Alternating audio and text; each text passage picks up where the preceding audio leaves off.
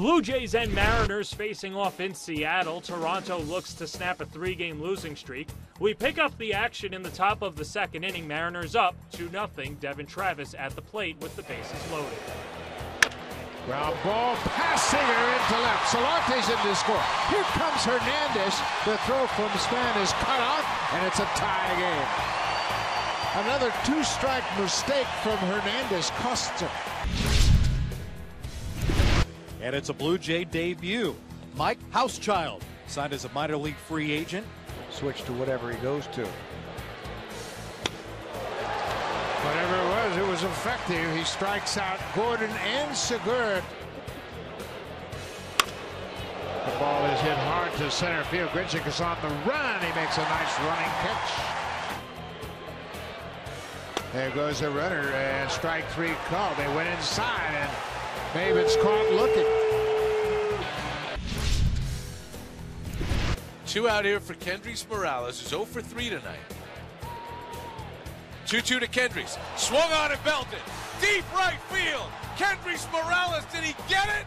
He did! A 2-run homer. Just out of the leaping reach of Mitch Haniger.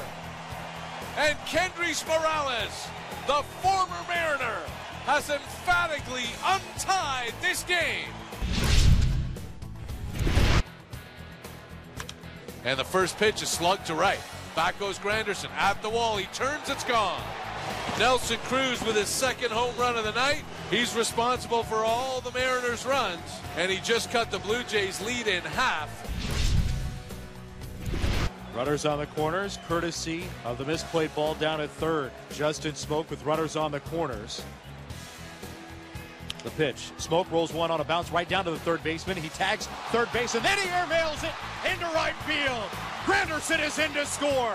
It's 5-3 Toronto. And then D. Gordon is slow to get up, taken out by the second base bag. And that's exactly what happened. D. Gordon hit the bag awkwardly and fell down. It's a tough error on Corey Seager. Yeah. And Gordon's coming out of the game. The Blue Jays take it 7-3 to snap a 3-game losing streak. Tyler Clippard got the start for Toronto, but Mike Housechild picked up his first career win by hurling 6 scoreless innings in his Blue Jays debut. Teoscar Hernandez goes 4 for 5 with 3 doubles. In his return from paternity leave, Kyle Seager goes 1 for 4. Meanwhile, D. Gordon left the game in the 9th inning because of the throw by Seager. He rolled his ankle. Before the game, Edwin Diaz was named the American League Reliever of the Month for the month of July.